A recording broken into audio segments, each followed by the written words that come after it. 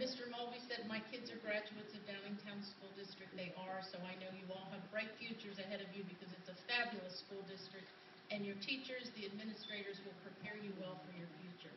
But I want to also recognize the ambassador, thank His Excellency for being here this morning.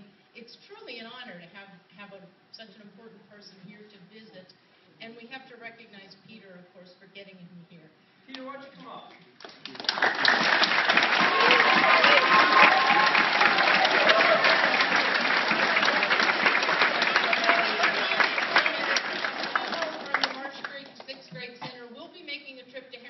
So you'll get to see our beautiful capital, but the ambassador will not on this trip.